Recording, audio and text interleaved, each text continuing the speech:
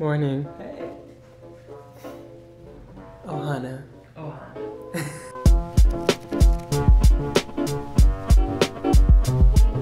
Hi guys, welcome back to my channel. In today's video, we are going through a little day in the life of our life in quarantine. I haven't done a vlog in a while, so I thought this would be the perfect opportunity, and people are asking me what I'm doing during quarantine to stay sane and creative and all that, so we thought, why not show you? So we'll walk you through our day. We have some really fun things planned. I may or may not be cutting Nicholas's hair.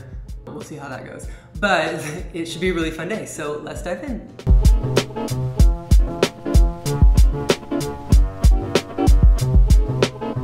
So the first thing that we do to start our day every single day is coffee. So this is our beloved Nespresso machine, and that's what we're gonna be using to make our coffee, just like we use every other day.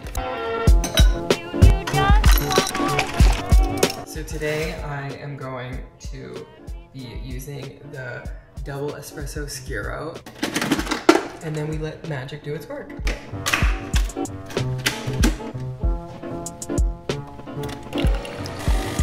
People call me a psychopath for it, but I actually really love to add water to my coffee. I'm not ashamed of it either.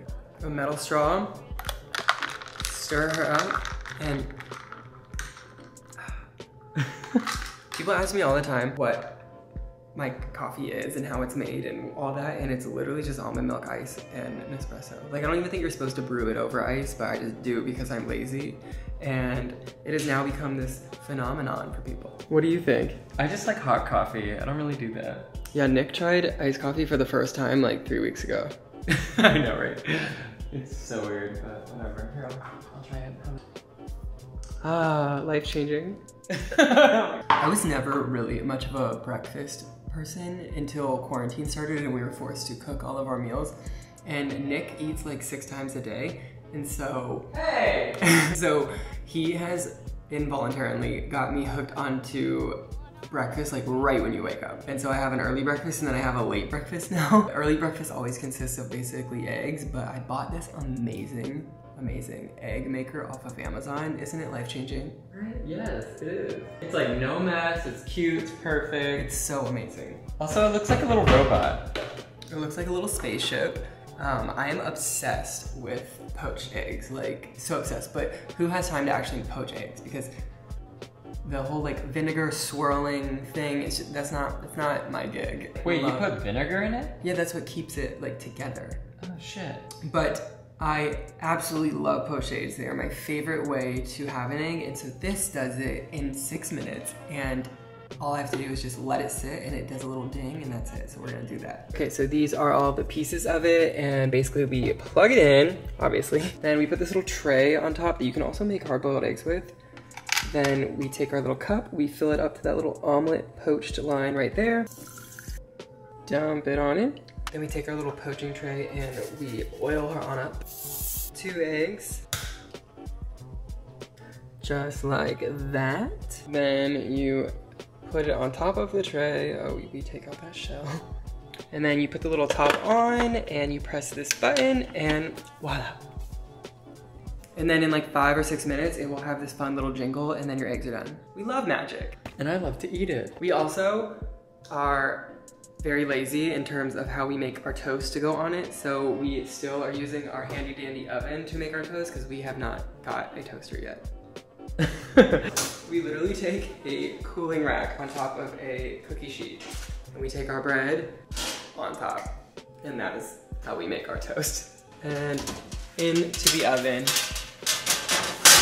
at 385 degrees Fahrenheit for approximately like 5 minutes or until it's crusty.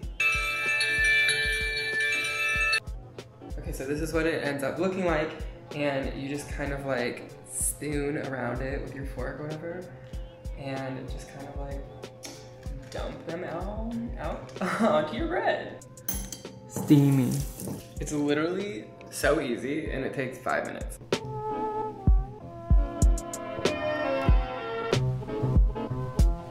And bon appetit, this is our breakfast.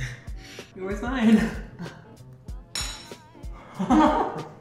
But yeah, this egg making machine is amazing. We are fully obsessed, and it costs like, what, 20 bucks or something like that? Yeah. Is that Amazon? It was on Amazon. I'll link it in the description for you guys.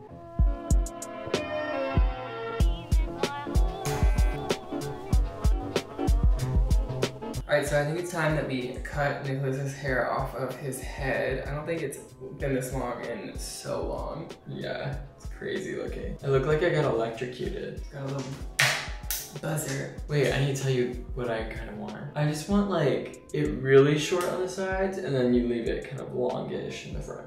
Okay, cool. Let's dive in. Oh, it's already looking better. How long has it been, you think, since you've had a haircut? Oh my gosh, probably like 5 months. We've only been in quarantine for like barely 3, so. I know, I was bad about getting haircuts before, so like, here we are. But thankfully I cut it really short beforehand. You're looking pretty good. It's so crazy. Alright, so we got the cut finished. What do you think? I love it.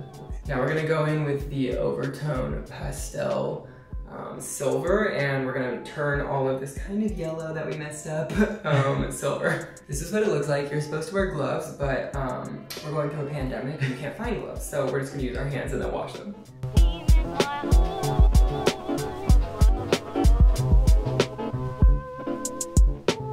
Alright, so now Nick is all covered in the Overtone dye, conditioner, whatever it is, and we just wait. Are you excited to have a haircut? Yeah.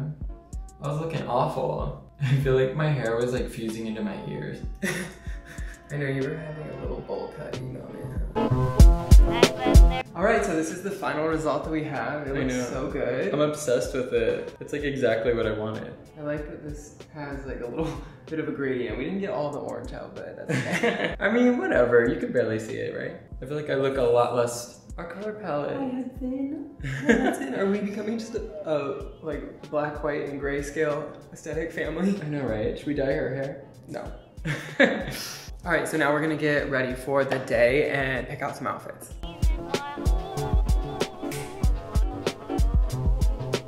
So for my outfit, I wanted to do something a little bit edgy and a little bit like downtown cool boy. So I picked these Uniqlo khaki trousers to kind of give a little more of an edge to the outfit. I also picked this printed shirt from Paul Smith that I absolutely love. I thought it helped give that kind of like edginess vibe. Then I paired it with my absolute beloved white Vans Authentic that you guys know I love so much. And I got a little carried away and I added on one of the new JW Anderson cat bags. So for my look, I wanted to choose something really fun. So I chose these acid wash jeans from ASOS. I love the vintage vibe they give off. I also chose this pastel top from Levi's and I think it really paired well with them. And to finish off the look, I chose my all-time favorite sneaker, the high top Converse. And these are our looks.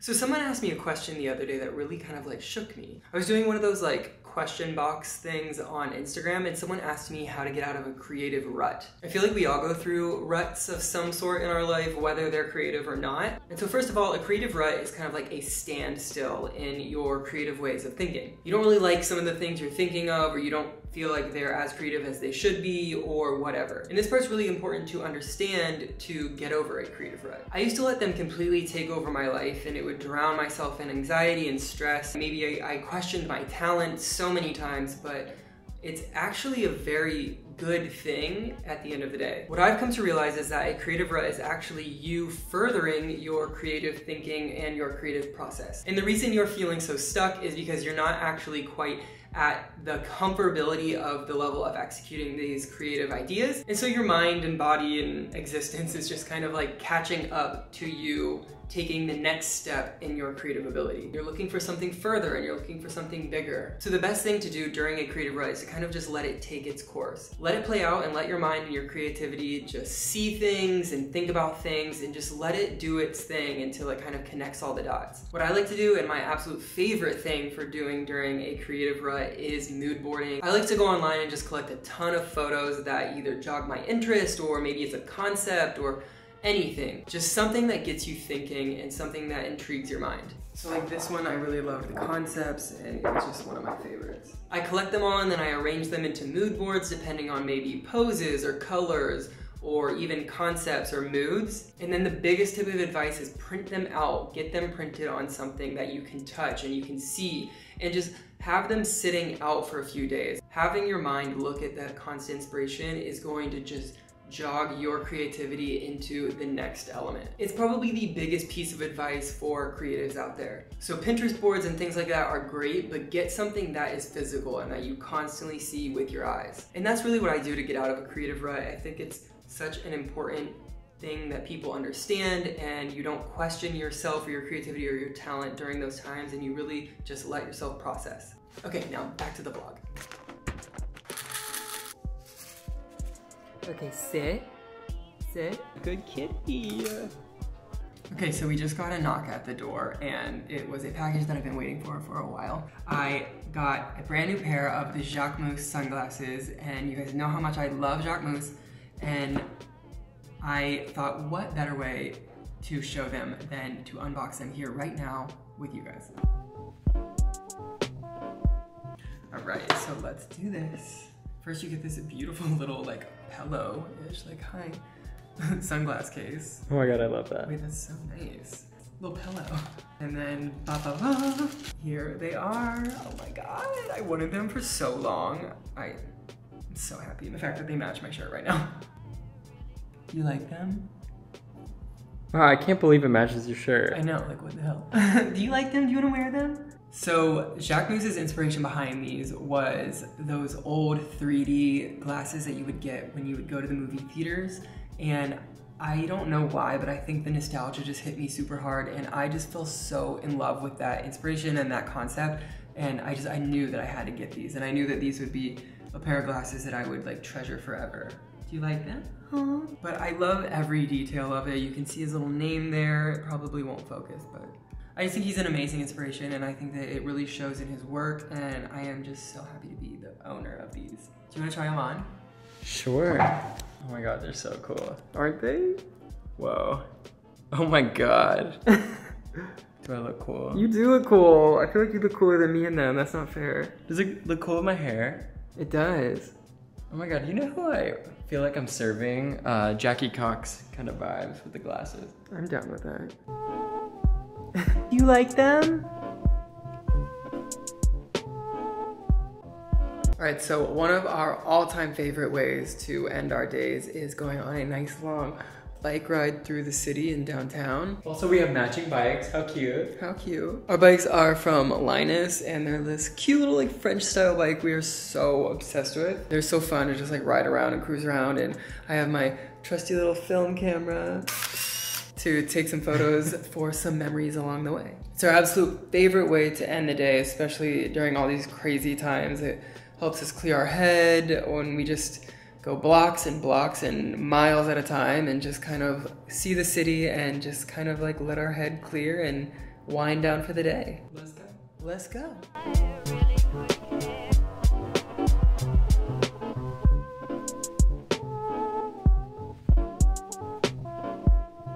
All right, so we just got back. We picked up some Sweetgreen for dinner on the way home, and now we're just going to kind of enjoy the rest of our night out on our patio or balcony or whatever you want to call it.